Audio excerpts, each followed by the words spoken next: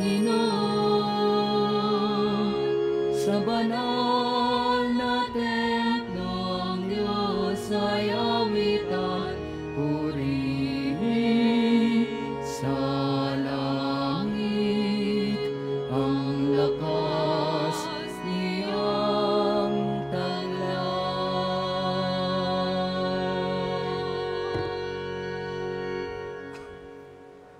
In the name of the Father, and of the Son, and of the Holy Spirit. Amen. The grace of our Lord Jesus Christ, and the love of God, and the communion of the Holy Spirit be with you all. And with your spirit. Brethren, let us acknowledge our sins, and so prepare ourselves to celebrate the sacred mysteries. I confess to Almighty God, and to you, my brothers and sisters, that I have greatly sinned in my thoughts and in my words, in what I have done and in what I have failed to do. Through my fault, through my most grievous fault. Therefore I ask Blessed Mary, ever Virgin, all the angels and saints, and you, my brothers and sisters, to pray for me to the Lord our God. May Almighty God have mercy on us, forgive us our sins, and bring us to everlasting life. Amen.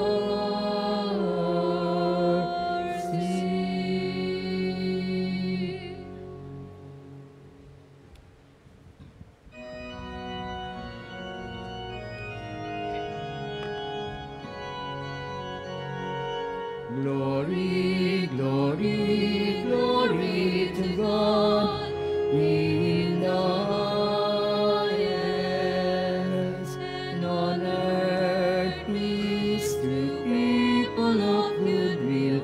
We praise you, we bless you, we adore you, we glorify you, we give you thanks for your great glory.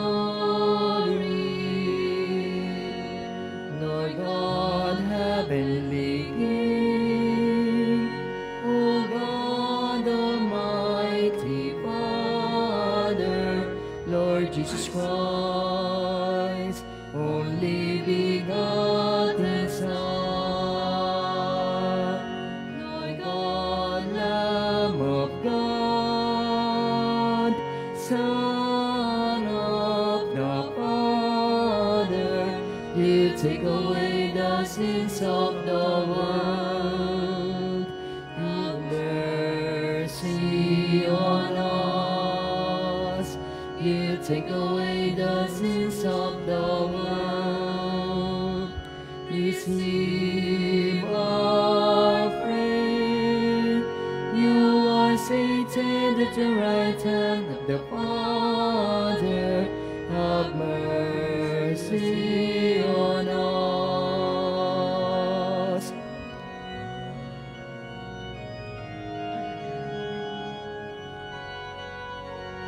For you alone are the Holy One, you alone are the Lord, you alone are the Most High.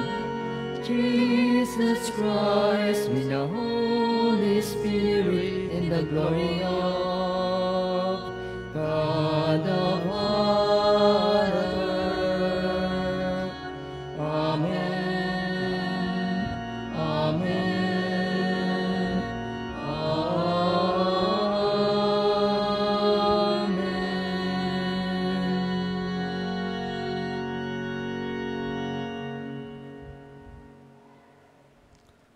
Let us pray.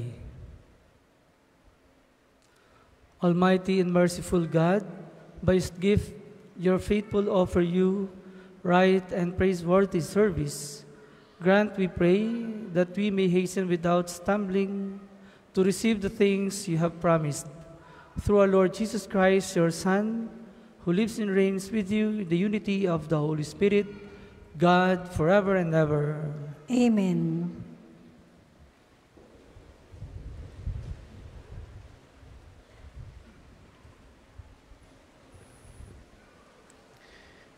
A reading from the book of the prophet Malachi. A great king am I, says the Lord of hosts, and my name will be feared among the nations. And now, O priest, this commandment is for you, if you do not listen. If you do not lay it to your heart to give glory to my name, says the Lord of hosts, I will send a curse upon you, and your blessing I will make a curse. You have turned aside from the way and have caused many to falter by your instruction. You have made void the covenant of Levi, says the Lord of hosts. I therefore have made you contemptible and base before all the people, since you do not keep my ways, but show partiality in your decisions. Have we not all the one Father? Has not the one God created us? Why then we break faith with one another, violating the covenant of our fathers? The word of the Lord.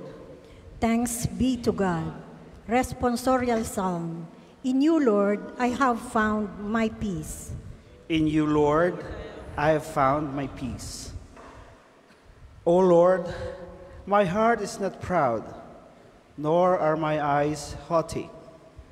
I busy not myself with great things, nor with things too sublime for me. In you, Lord, I have found my peace. Nay, rather, I have stilled and quieted my soul like a weaned child. Like a weaned child on its mother's lap, so is my soul within me. In you, Lord, I have found my peace. O Israel, hope in the Lord, both now and forever. In you, Lord, I have found my peace.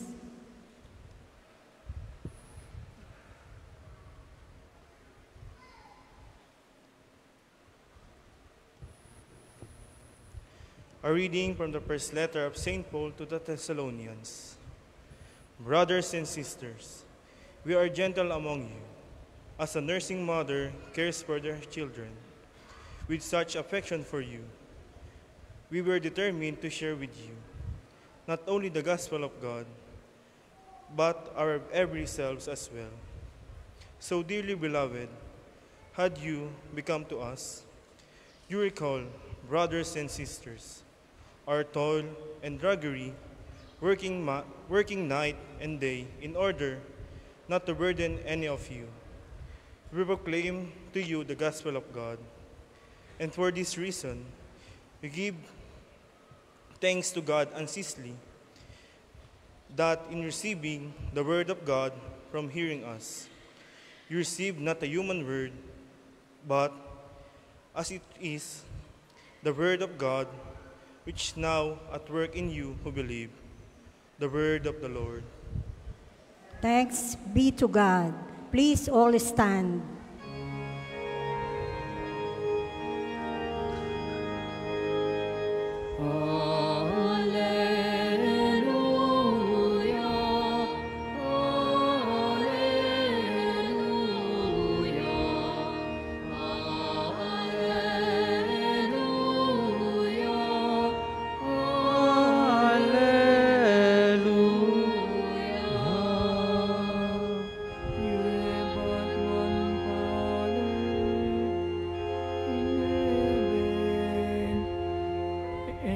Master the Christ. Alleluia.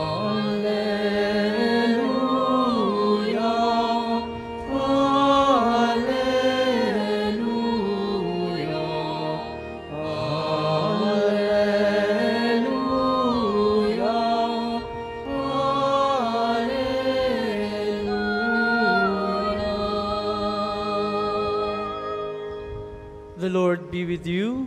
And with your spirit. A reading from the Holy Gospel according to Matthew. Glory to you, O Lord. Jesus spoke to the crowds and to his disciples, saying, "The scribes and the Pharisees have taken their seat on the chair of Moses. Therefore, do and observe all things whatsoever they tell you, but do not follow their example. For they preach, but they do not practice. They tie up heavy burdens hard to carry and lay them on the people's shoulders. But they will not lift a finger to move them. All their works are performed to be seen. They widen their phylacteries and lengthen their tassels. They love places of honor at banquets, seats of honor in the synagogues, greetings in marketplaces, and salutation, Rabbi. As for you, do not be called Rabbi. You have but one teacher, and you are all brothers. Call no one on earth your father. You have but one Father in heaven. Do not be called master. You have but one master, the Christ. The greatest among you must be your servant. Whoever exalts himself will be humbled, but whoever humbles himself will be exalted." Brothers and sisters, the Gospel of the Lord. Praise to you, Lord Jesus Christ. Magandang hapon po sa inyong lahat. Hayaan niyo pong simulan ko ang aking pagbabahagi sa isang kwento na aking nabasa. Minsan daw po ay nagtanong ang isang anak sa kanyang tatay. Sabi ng anak, "Tatay, ano po ba ang pagkakaiba ng confident sa confidential?" Sumagot ang kanyang tatay, "Ganito yan, anak. Anak kita, confident ako doon. Pero yung kalaro mong si Tikboy, anak ko rin. Confidential iyon." Minamahal na mga kapatid, brothers and sisters, in today's gospel, we have heard that Jesus accused the religious leaders of Jerusalem of laying heavy burdens on the people by imposing more and more rules on them. In Matthew 23 verse 4 po, "They tie up heavy burdens hard to carry and lay them on people's shoulders, but they will not lift a finger to move them." No? Ang mga Pariseyong ito, mga eskriba, sila ay nag-iipon ng maraming mabibigat na dalahin, pinapapasan sa mga tao, pero ni ang daliri nila ay hindi maigalaw para tumulong. Ito po yung sinabi ng ating Panginoon sa mga ito. Pero hindi po ba, kung ating pagbabalikan, ay ginawa din ito ng ating Panginoon? Hindi po ba siya na rin nagsabi sa Matthew 11, verse 28 po to 29, sabi doon, "Come to me, all you who labor and have been burdened, and I will refresh you. Take my yoke," sabi ng Panginoon, "take my yoke upon you and learn from me, for I am meek and humble of heart, and you shall find rest on your souls." No?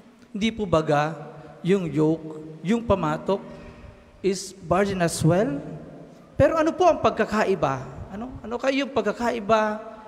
The way the Pharisees and the scribes thought and pagkakaiba sa ating Panginoon. The burden that Jesus talked about was completely different from the burden imposed by the Jerusalem's religious leaders.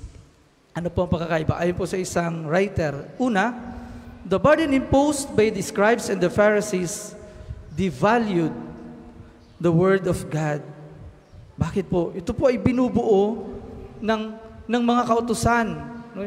Ng pag-aayuno, ng pagbibigay ng ikapo na hindi naman matatagpuan sa mga kautusan ni Moises o sa batas ni Moises. Totoo po, sila ay nakalikha ng 613 na mga kautusan, and some of them contradicted the will of God for His chosen people. Kaya nga po, kung instead na papalapit ang mga tao, lalo silang napapalayo sa Diyos. Ito yung pagkakaiba sa ating Panginoon. The yoke of Jesus is meant to help us fulfill the Word of God. In Matthew 5, verse 17, sabi ng Panginoon, "Do not think that I have come to loosen the law or the prophets.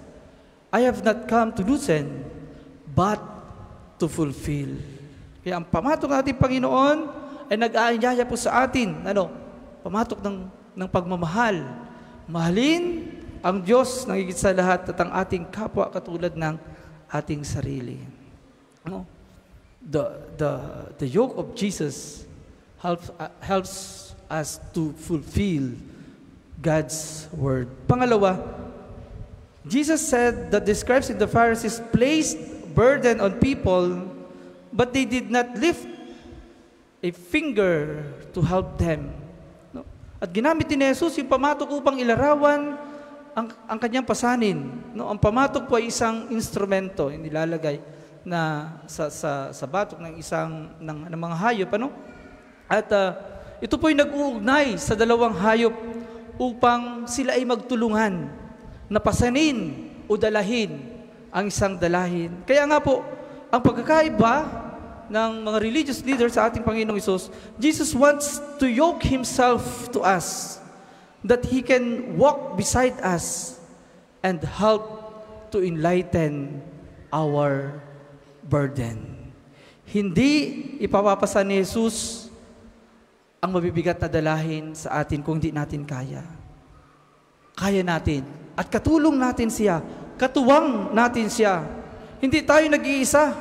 Kasama natin ang ating Panginoon. Yun nga lamang po siguro. Kaya kung bumibigat kung minsan, ay sinusolo natin.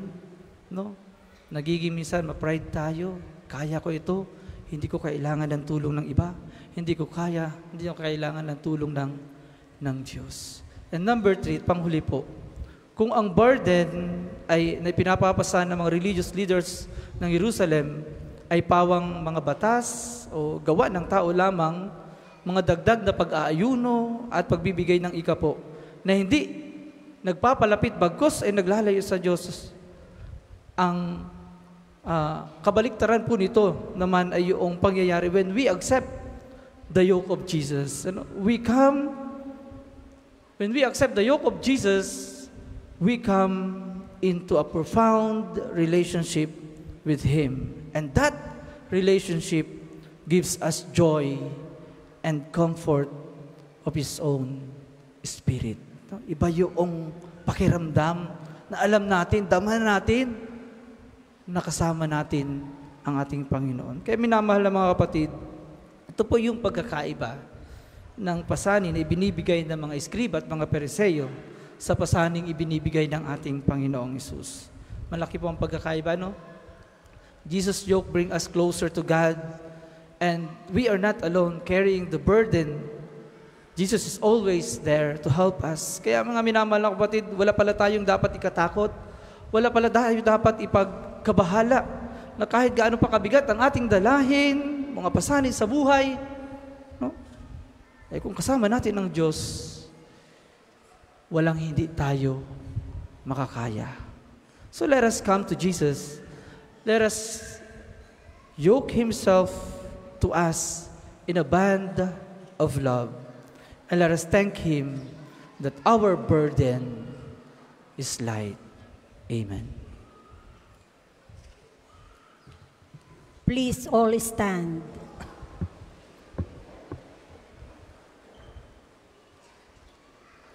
We profess our faith. I believe in God, God, the Father Almighty, Creator of heaven and earth, and in Jesus Christ, His only Son, our Lord, who was conceived by the Holy Spirit, born of the Virgin Mary, suffered under Pontius Pilate, was crucified, died, and was buried. He descended into hell. On the third day he rose again from the dead. He ascended into heaven, and is seated at the right hand of God the Father Almighty. From there he will come to judge the living and the dead. I believe in the Holy Spirit, the Holy Catholic Church, the communion of saints, the forgiveness of sins, the resurrection of the body, and life everlasting. Amen. Today's readings remind our leaders to be humble and faithful to their duties. They are also an indirect reminder to us to pray for them so that they may live up to God's expectations and ours. So let us remember this as we say together, Lord Jesus, hear our prayer. Lord Jesus, hear our prayer. For the entire community of the baptized, we may keep following the Christian way of life, even when some leaders disappoint us with their behaviors. Let us pray. Lord Jesus, hear our prayer. For the Holy Father Francis and the other leaders of the Church, may they continue to be inspiration to all the believers and even the non-believers through their teaching and good example. Let us pray. Lord Jesus, hear our prayer. For all parents, religion teachers, catechists, and community leaders, may they be the first to practice the good qualities they teach to their children, students, and members. Let us pray. Lord Jesus, hear our prayer. For those who incline to seek privilege and marks of honor, may their first concern always be the greater good of the people entrusted to their care, and not to their personal advantage. Let us pray. Lord Jesus, hear our prayer. For our parish community, may we all be one heart and one soul with the spiritual leaders, and thereby become the leaven of the civil society. Let us pray. Lord Jesus, hear our prayer. In the silence of our hearts, let us pray for our own intentions.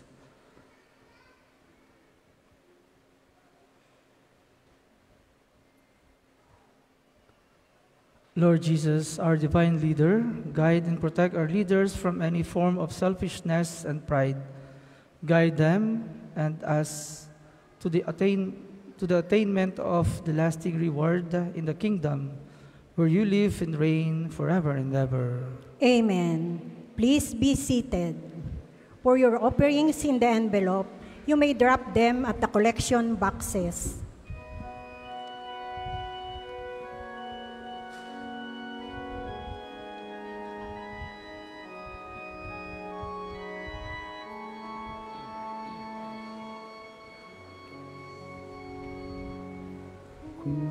Kunin at tanggapin ang alay na ito, mga biyayang nagmula sa pagpapala mo. Ganda ng bawat puso, pagkat inibig mo, ngayon nananalig, nagmamahal sa'yo.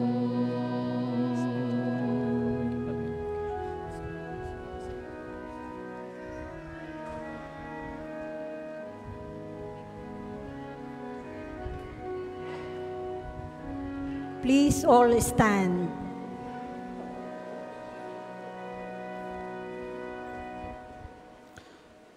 Pray, brethren, that my sacrifice and yours may be acceptable to God, the Almighty Father. May the Lord accept the sacrifice at your hands for the praise and glory of his name, for our good and the good of all his holy church.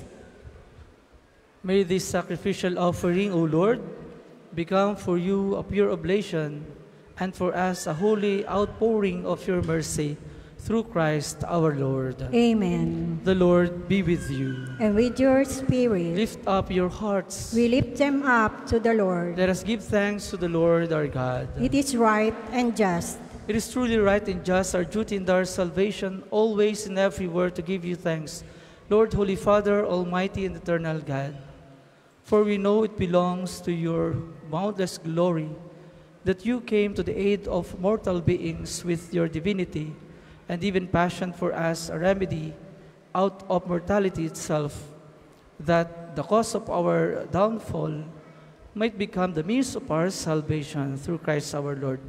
Through him, the host of angels adores your majesty and rejoices in your presence forever.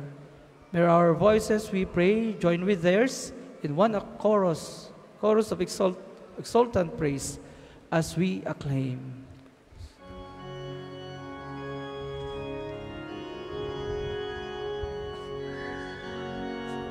Holy, holy, holy Lord, God of hosts.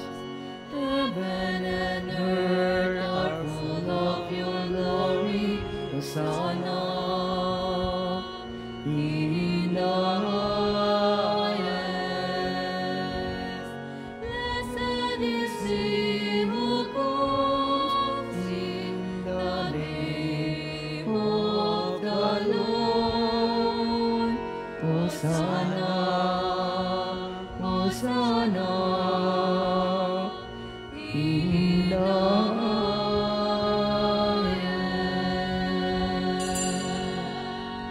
Those who are unable to kneel, please remain standing with reverence. You are indeed holy, O Lord, the fount of all holiness. Make holy therefore these gifts, we pray, by sending down your Spirit upon them like the dewfall, so that they may become for us the body and blood of our Lord Jesus Christ.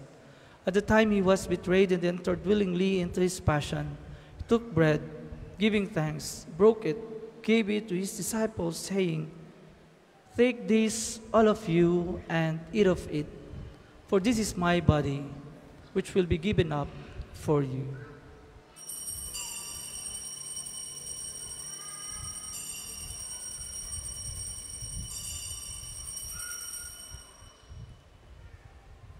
In a similar way, when supper was ended, he took the chalice, and once more giving thanks, he gave it to his disciples, saying, "Take this, all of you, and drink from it, for this is the chalice of my blood, the blood of the new and eternal covenant, which will be poured out for you and for many, for the forgiveness of sins. Do this in memory of me."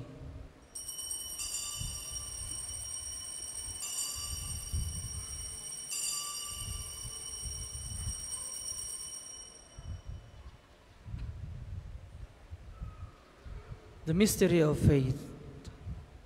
We proclaim your death, O Lord, and profess your resurrection until you come again.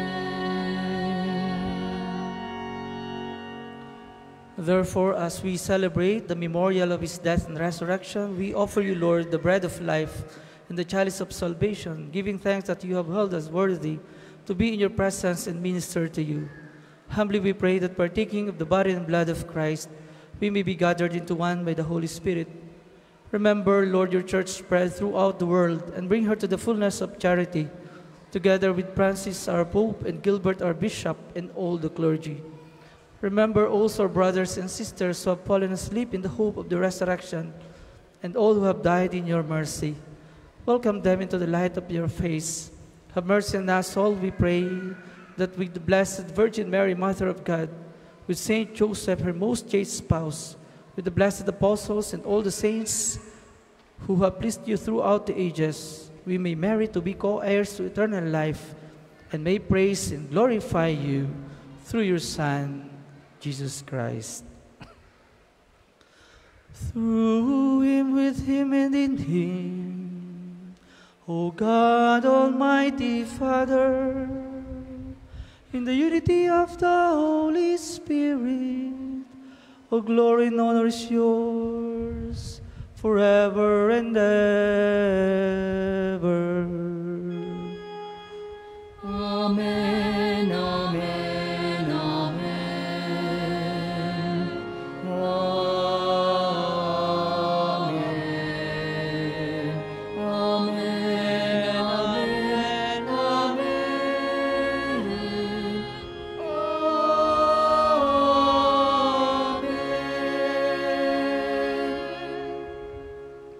Please all stand. At the Savior's command, informed by divine teaching, we dare to say,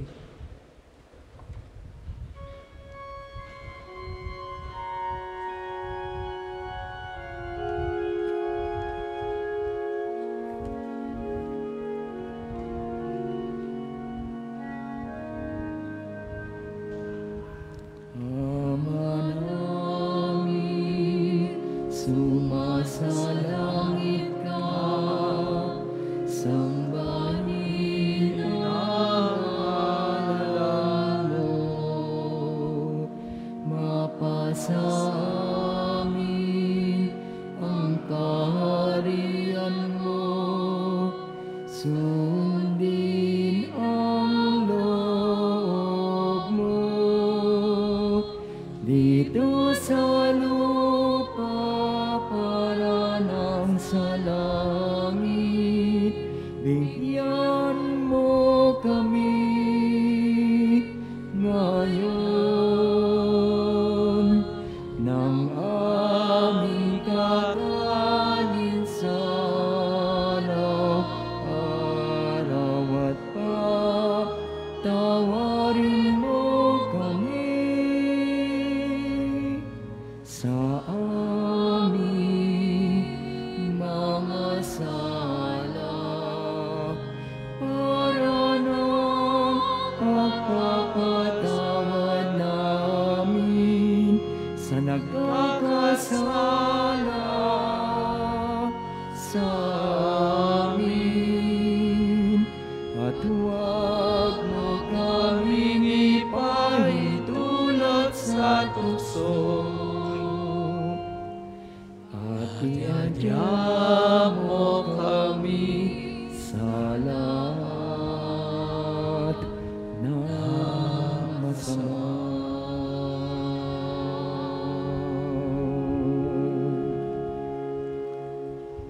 Deliver us, Lord, we pray, from every evil. Graciously grant peace in our days, that by the help of your mercy we may be always free from sin and safe from all distress as we await the blessed hope in the coming of our Savior, Jesus Christ. Sapagkat sa iyo ang kaharian, kapangyarihan at kapulihan, ngayon at magpakailanman. Ngayon at magpakailanman.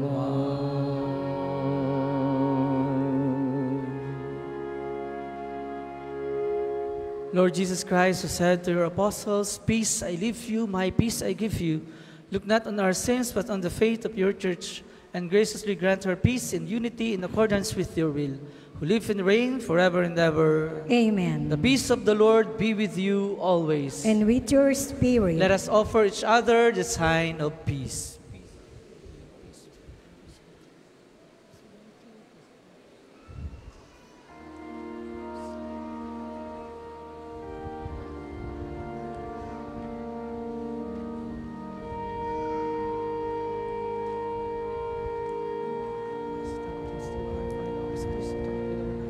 Lamb of God, you take away the sins of the world.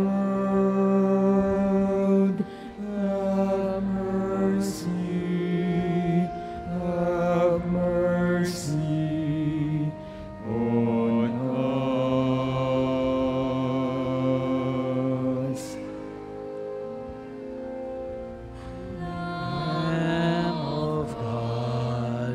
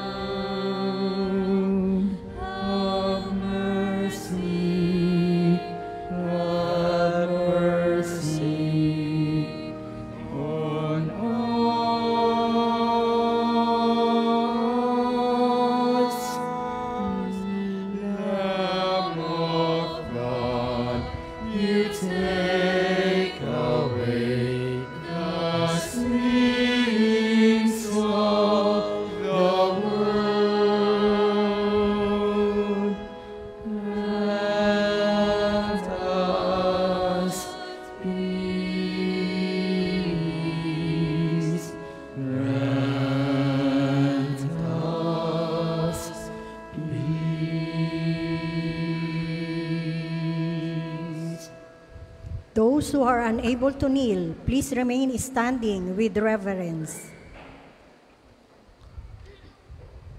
Behold the Lamb of God. Behold him who takes away the sins of the world. Blessed are those called to the supper of the Lamb. Lord, I am not worthy that you should enter under my roof, but only say the word, and my soul shall be healed.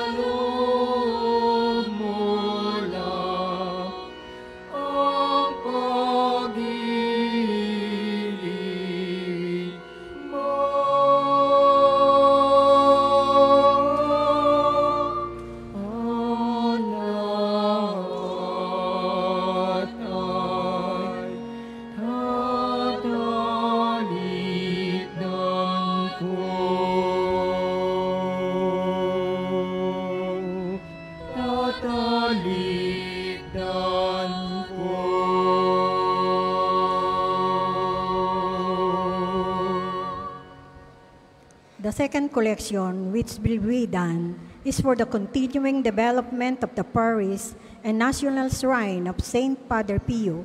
Thank you for your offering.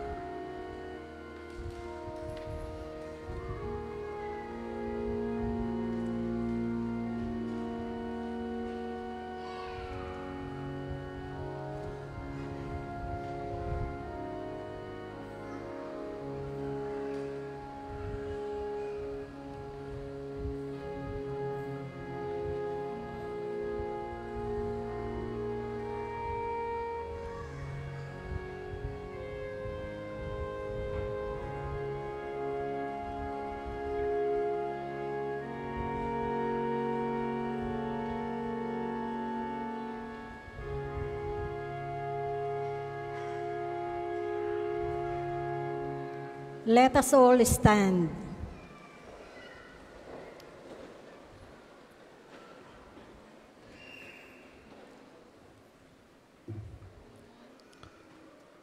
Let us pray.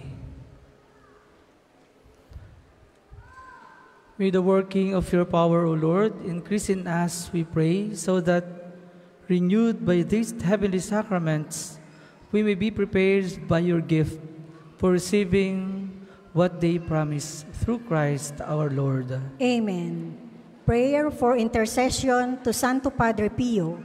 All together, Padre Pio, holy monk from Pietrelcina, outstanding saint of the present era, our bright beacon in this earthly pilgrimage, our sanctuary in times of trouble, holy exemplar of great courage, with you our needs do we confide, as well as our livelihood, our health, and our might.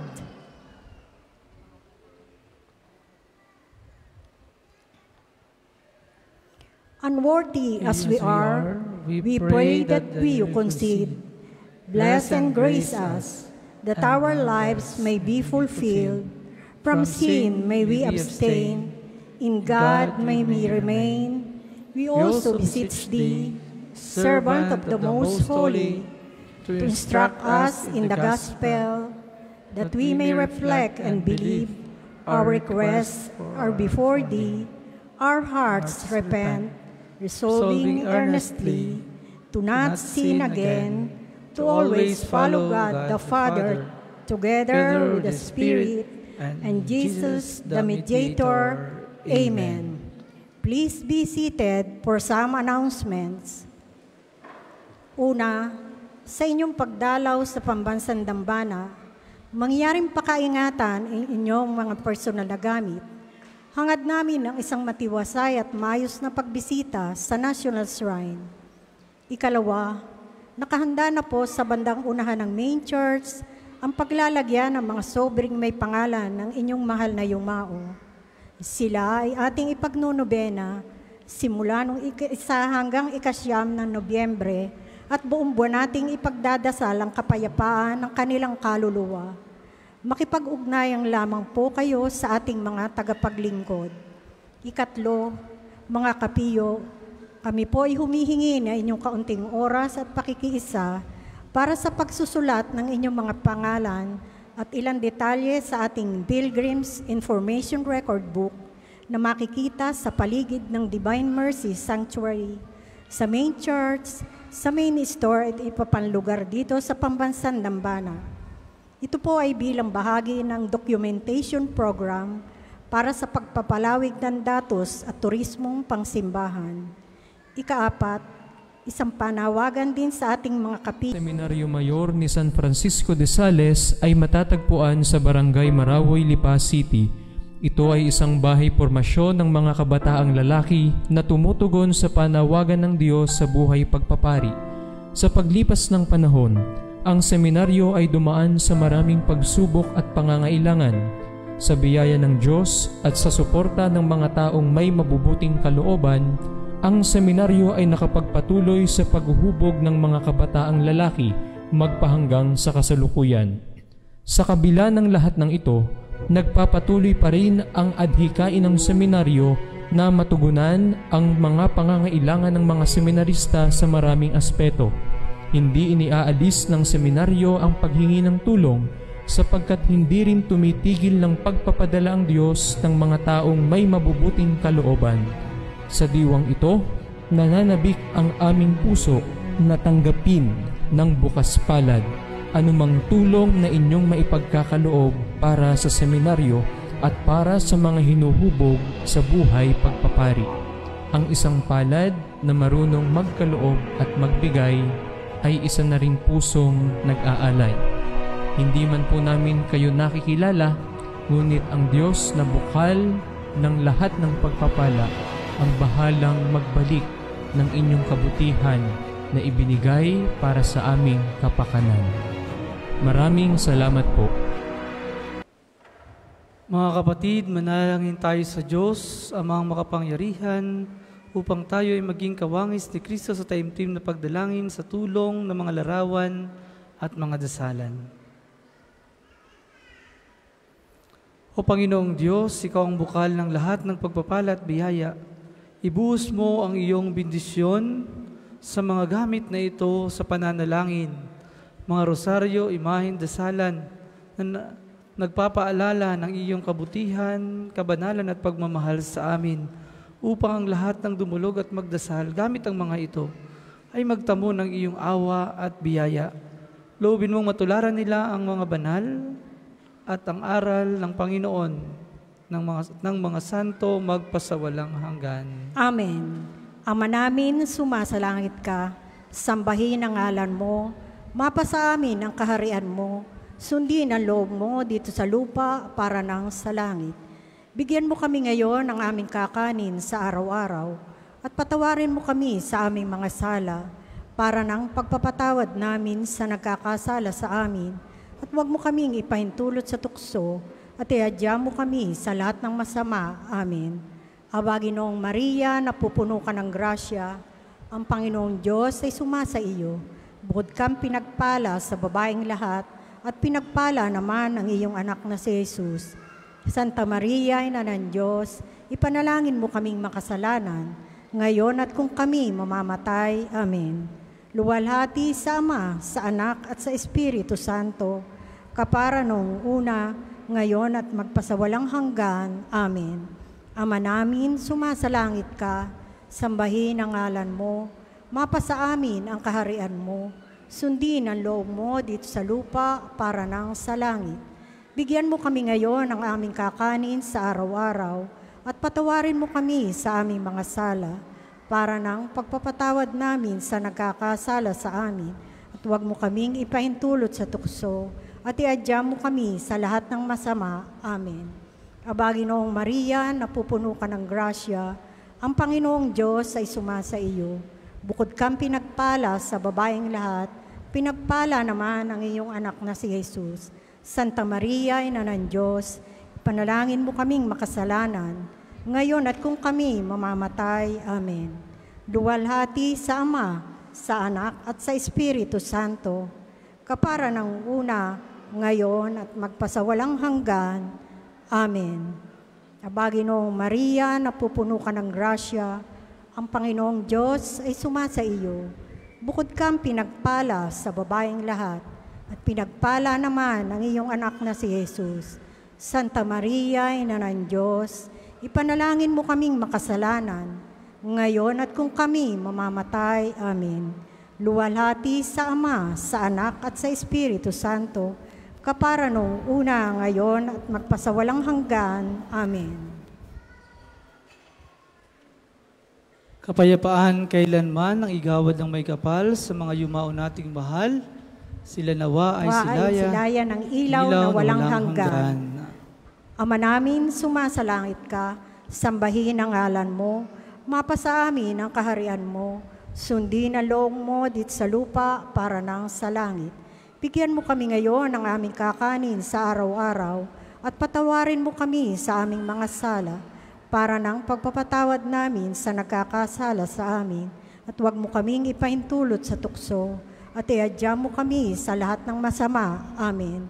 Aba, Ginoong Maria, napupuno ka ng grasya, ang Panginoong Diyos ay sumasa iyo.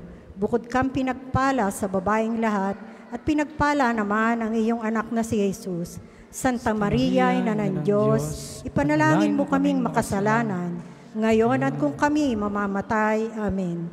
Luwalhati sa Ama, sa Anak at sa Espiritu Santo, kapara nung una, ngayon at magpasawalang hanggan. Amen. The Lord be with you. And with your spirit. May Almighty God bless you, the Father, and the Son, and the Holy Spirit. Amen. Go in peace, glorifying the Lord by your life. Thanks be to God.